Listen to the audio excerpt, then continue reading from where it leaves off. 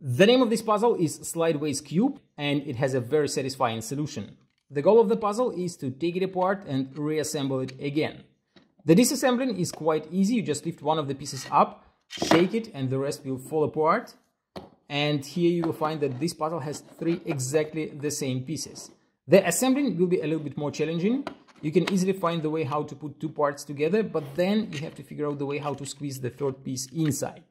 Here comes the satisfying part. You put the 3rd piece on a desk, then you grab first 2 parts and align all 3 together in such a way that the back sides will intersect in the middle, and now you can assemble the cube in one smooth motion.